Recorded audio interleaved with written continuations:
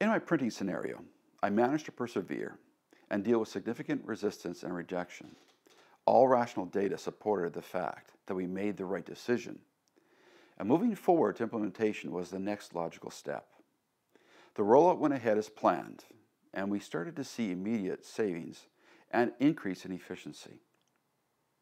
But what troubled me, as much as the initial staff and faculty resistance, was a lack of confidence and conviction many of my managers and co-leaders demonstrated, and the fact that some of my staff actually attempted to sabotage the project rather than deal with the discomfort of change.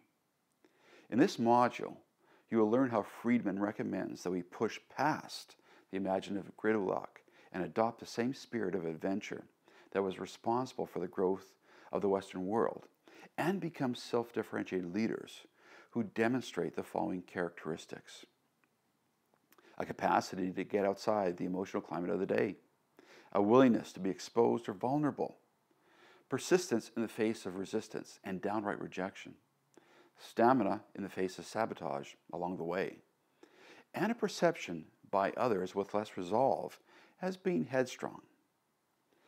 Self-differentiated leaders' non-anxious response to resistance to change and toleration of other people's discomfort with change have the effect of diffusing the anxiety within the organization, allowing it to develop and implement organizational change strategies in a healthy way.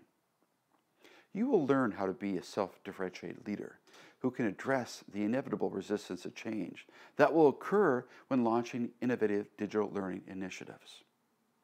Finally, in this module, you'll take your accumulated work and compile a web-based resource that will organize and present your organizational change strategies and provide a resource for you and your organization as you start to implement change. Remember, the head won't go where the heart hasn't been.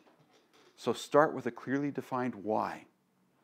To change vital behaviors, you need to address all 6 sources of influence. Don't forget the fact that you live in a whirlwind of your daily life, so conduct 1 or 2 changes at a time.